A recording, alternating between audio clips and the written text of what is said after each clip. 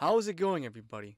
I'm Sam Lee, reading for writer Jaydyn Spisak, and welcome to Gaming Instinct's How to Slay series for Monster Hunter Rise.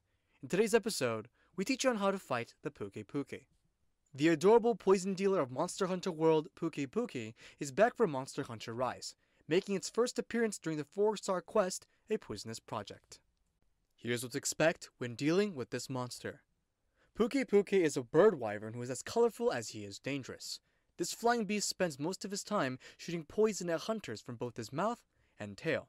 Pukei Pukei also utilizes his tongue as a whip and incorporates kicks into his attack patterns. Hunters should prepare by making sure they have antidotes and herbal medicine to cure themselves. For the battles ahead, let's go over the monster's weaknesses. Hunters should aim for both Pukei's head and tail to deal the most damage possible. Pukei Pukei is most weak to electricity, with ice and fire being decent alternatives. Hunters wanting to inflict ailments should be aware that paralysis and sleep are highly effective on Pukei Pukei. Hunters can also inflict blast and thunderblight to deal some extra damage. Now, let's go over the monster's attack patterns. The first attack we're going to discuss is the poison shot. Pukei Pukei has two variations of this move, the first being a single shot attack, while the second involves 3 projectiles. Whichever variant is used, dodging the poison is quite simple.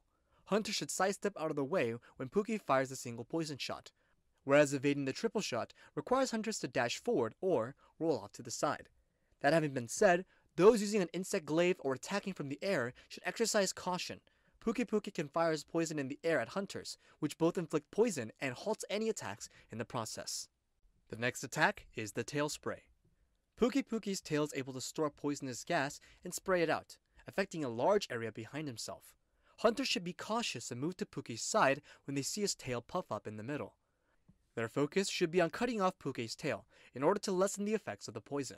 Without his tail, Pukei Pukei's poison cloud only covers a short distance and doesn't linger as long. And the last attack on our list is the tongue whip. Pukei Pukei has a long tongue that can whip out and attack in a fashion similar to Kezu's neck strike. Pukei is more likely to use this attack if fighting a ranged hunter, as hitting the hunter allows Pukei to stagger them and fly in for a combo attack.